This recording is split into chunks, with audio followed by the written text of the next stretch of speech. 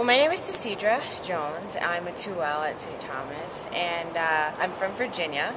And I love St. Thomas because when I came to St. Thomas, they knew me outside of my application. They had people greet me when I walked in. They knew things that were of deep interest and passions of mine, and that just struck me as this is a community that I want to be a part of. And I felt that they still care about me since I've been here. Well, St. Thomas is located right downtown, and it's connected to the Skyways, which is great. So during the wintertime, you don't have to go outside, which was a selling point for me because it's cold out here.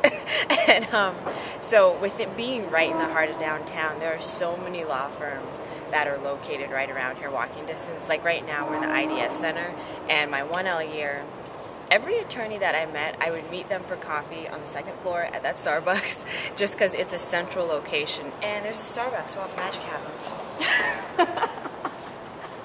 If you're coming to a new area, I met a lot of students my first year who, well, a pretty good, a sizable group who weren't from here, and we've all managed to make a place for ourselves here, whether it's getting out and meeting other attorneys and networking or getting to know faculty members. But there's so many resources available, and St. Thomas provides that for you through the mentor program. Or there are people within, if you talk to a faculty member and you tell them that your interests or your passions, and there's nobody in our direct community that has the type of information that you're looking for, people will try and reach out and connect you with others.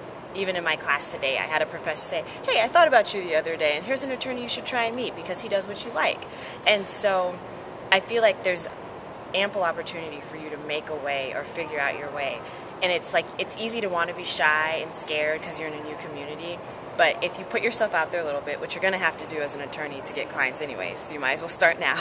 Put yourself out there, believe in yourself, and people will generally be attracted to that energy and want to try and help you.